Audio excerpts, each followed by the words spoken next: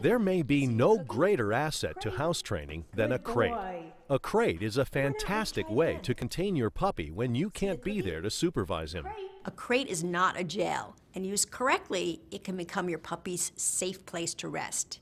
Crate training is simple, and most puppies take to their crate quite easily.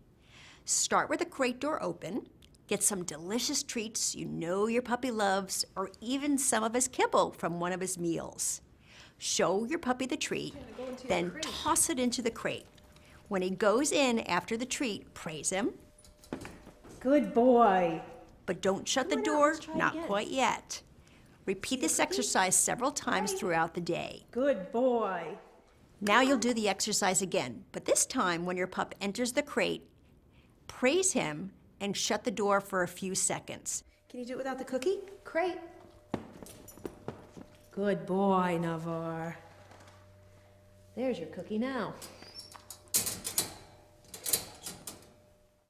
Ignore him if he starts to bark, whine, or paw at the door. Toss a few extra treats into the crate when the door is closed. When your puppy's calm, open the crate door. But remember, don't make a big deal out of him coming out. You want him to understand that going in the crate is the good thing. You want to gradually work your puppy up to staying in the crate for longer and longer periods of time. You can try giving him a safe foodstuff toy, like this one that Nylabo makes, to keep him busy.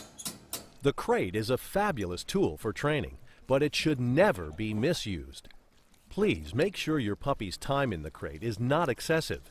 He needs sufficient time for play, exercise, and human interaction. Of course, they're chewing.